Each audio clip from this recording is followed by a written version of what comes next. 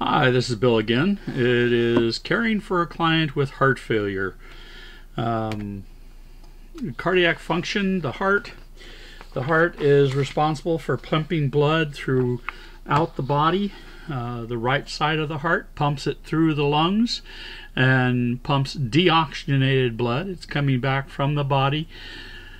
The left side of the pump, or the heart, pumps oxygen-rich blood out into the systemic circulation.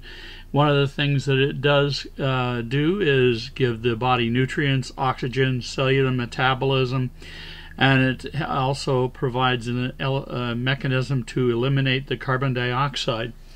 The heart pumps about 5 liters of blood per minute and about 2,000 gallons of blood a day. Heart failure is the inability of the heart to pump effectively for the blood to meet the body's metabolic needs. Ejection fraction is estimated of the heart's efficiency. Normal ejection fraction is about 50 to 60% of or more, up to 70% of the blood that fills the left ventricle during diastole. Or about 60 to 90 milliliters of blood with each beat. But when the heart develops congestive heart failure, the heart muscle is not able to do its job very well. Okay. Types of heart failure: we have acute heart failure, which is a sudden change in the heart's ability to contract, causing life-threatening symptoms and pulmonary edema sometimes. Chronic heart failure is the heart's ability to pump effectively is gradually compromised. Impaired contractility remains prolonged. The American Heart Association and the New York Cardiac Society have given it 4 stages of heart failure. Class 1, a client that exhibits no clinical signs with activity, does not cause fatigue, palpitations, or dyspnea, no limit to activity. Class 2, the client has clinical manifestations with ordinary exertion, results in fatigue, heart palpitations, and dyspnea. Class 3, the client displays clinical signs with minimal exertion, less than ordinary activity, causing fatigue, heart palpitations, and dyspnea. And then class 4, the client shows signs of at rest. Discomfort is increased with any physical activity is undertaken. Pathophysiology is that the inability of the heart muscle to contract. It can be caused by just about anything. Left side, usually myocardial infarction, cardiomyopathy, or hypertension. Right-sided, it's caused by, of course, left-sided heart failure, chronic obstructive pulmonary disease. Left-sided heart failure has hypertension, coronary heart disease, i.e. angina, MI, valvular disease such as mitral valve or aortic valve. Right-sided heart failure has left-sided heart failure, of course, and then right ventricular MI. Pulmonary problems, okay, can also cause that. Left-sided heart failure, when left ventricles fails, the heart muscle cannot contract forcefully enough to expel the blood into the systemic circulation. It also takes and backs up into the pulmonary vascular bed. Fluid accumulates and creates congestion. Gas exchange is impaired. You get hypertension and tachyarrhythmias, and so on and so forth. Heart failure, renal failure, all that type of stuff. Afterload is the force that the ventricles must overcome to empty its diastolic volume. Increases with arterial hypertension, aortic stenosis, and pulmonary hypertension, or excessive blood volume. from renal failure. There is also what they call high output heart failure, which increases the metabolic needs, can cause septicemia, which is a fever, anemia, and hyperthyroidism. Left-sided heart failure will have dyspnea, orthopnea, which is shortness of breath while lying down, and nocturnal dyspnea. Fatigue, displaced apical pulse, and an S3 heart sound, which is called a gallop. Pulmonary congestion, crackles, cough, frothy sputum that can be blood-tinged, and altered mental status. Manifestations of organ failure, such as oliguria, decreased urine flow. Heart failure right-sided, it's a little bit different than the left-sided. The right-sided ventricle cannot forcefully contract and push the blood into the pulmonary artery, which takes the blood from the heart and into the lungs, oxygenates it, and then gives it back to the heart. Congestion of blood and backflow accumulates first in the right ventricle, then in the right atrium and superior and inferior vena cava, and then the venous vasculature. Right-sided heart failure, expected findings include jugular vein distension, ascending dependent edema, ankles, legs, and sacrum, abdominal distension, ascites, fatigue, weakness, nausea, anorexia, polyuria at rest called nocturnal, I get that one wrong every time. Liver enlargement and tenderness, hepatomegalia, and weight gain. Okay. Heart failure, again, compensatory mechanisms, reduced cardiac output, hypotension, low blood pressure, stimulates the sympathetic nervous system to release catecholamines, which are never good for the body to have, to raise the heart rate and blood pressure. Increased force and contractility of heart maintains the blood pressure, but increases myocardial oxygen demand. Epinephrine causes blood vessels to constrict. Body shunts more blood to vital organs of the brain, heart, and decrease supply to the kidneys.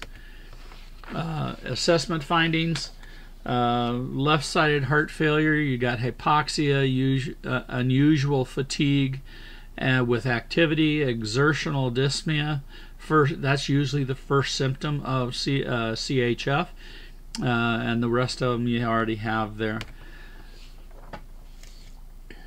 Assessment findings for right-sided heart failure: gradual unexplained weight-dependent edema, ascites, hepatomegalia, like I said, and enlargement of abdominal organs, which leads to anorexia, accumulation of extra blood in the body, and that so that that's the way it forces them to not feel hungry.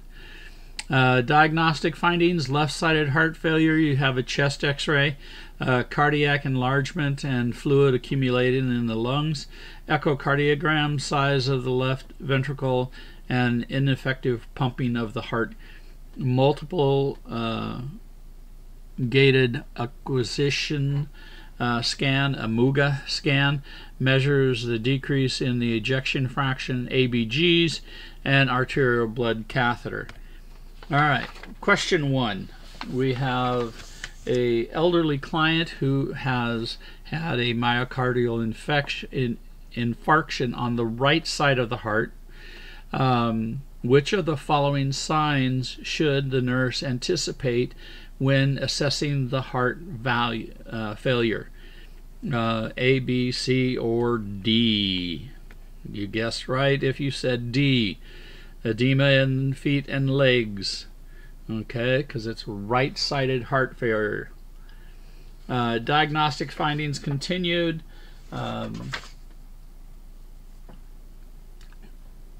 Right-sided heart failure, chest radiography, EKG, echocardiogram, lung scan, and pulmonary and arteriogram.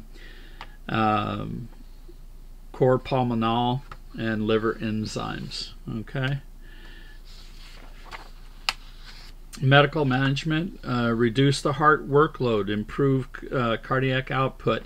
Interventions, dietary modifications, low sodium diet, fluid restrictions, lifestyle changes, exercise, weight loss, cholesterol levels, drug therapy, digitalization, acute heart failure, or pulmonary edema, potent inotropic agents, dopamine and entropic, dobutamine or dobuterex, diuretic therapy, Lasix, furosemide, vasodilators, ACE inhibitors, captopril, Capitan, ramipril, Altase. Those are some of the medications that we use to help control this. Medical management continued. You have a cardiac resynchronization therapy, a CRT, restore synchrony of the contractions of the right and left side, used primarily in clients whose heart failure is caused by a dilated cardiomyopathy. Interaortic balloon pump. This is something that is done. It's a temporary secondary mechanical circulation pump that increases the blood flow back to the heart of the left ventricle. Which of the following clients' teaching points should be included in a discharge summary for a patient that has heart failure? Choose all that apply. Get used to choose all apply. You're going to have them for the rest of your life. So A, B, C, or D, or is there another one? So it's A, weigh yourself daily and take your diuretics early in the morning. You don't want to take them at night, because if you do take them at night, then you're going to be on the toilet all night long. Okay? Okay, surgical treatment for heart failure is a VAD, what we used to call a LVAD, a left ventricular assist device. It is used in cases of clients waiting for a heart transplant, and is a mechanical device that takes the place of the left ventricle. Usually it gives it a rest until the heart transplant can be found. Okay. Another surgical treatment that they can do is surgical ventricular restoration, SVR. It decreases the size of the heart to the near normal size and shape. It's usually done in coordination with a bypass graft of the arteries to provide enough good circulation to that area of the heart, so it works better. Total artificial heart, electrically powered pump that circulates blood into the pulmonary artery and the aorta, replacing the function of both right and left ventricles. Not seen a whole lot these days. Nursing management, medication, teaching, lifestyle changes, diet restrictions. Hospital setting, administer medication, monitor for therapeutic and adverse effects, monitor for signs of excessive fluid volume, evidence of a electrolyte imbalance, promote oxygenation, balance activities with rest, and support the family members. Okay. All right, question 3. A client may be at risk for impaired gas exchange related to pulmonary congestion secondary to left ventricular dysfunction. A nursing intervention to assist client with maintaining adequate gas exchange include all of the following except. So this is one that's not going to help. Okay, think about that.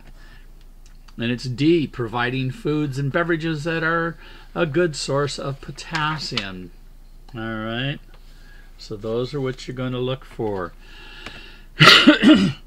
Now then, cardiogenic pulmonary edema. Pathophysiology, left ventricle incapable of maintaining sufficient blood flow. Okay.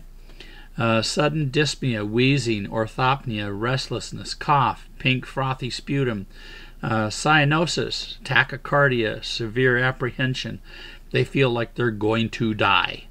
Respiration sounds moist and gurgly. Hypotension.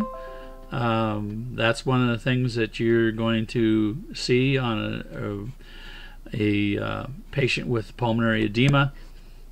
Chest x-ray.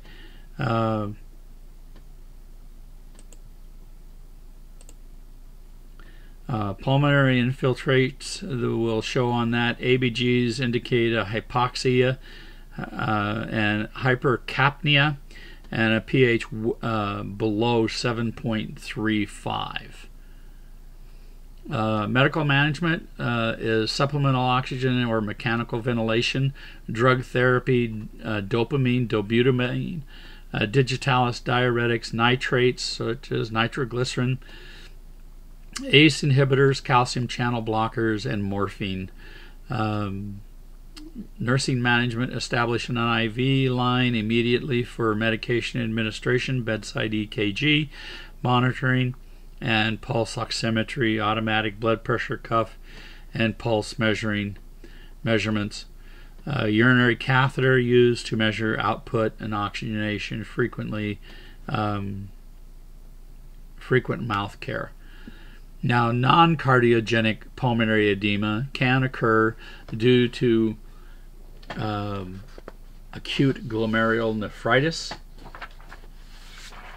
and that inhalation of irritating gases, rapid administration of IV fluids, and acute respiratory distress syndrome. So that's where that's at. Then you have neurogenic pulmonary edema. Older adults are at risk, increased risk for pulmonary edema.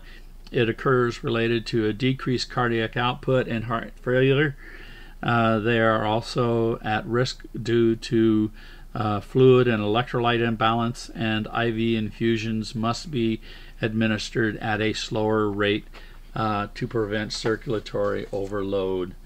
And that is it for today as far as the lecture goes, but you guys have plenty of other work to do, so good luck.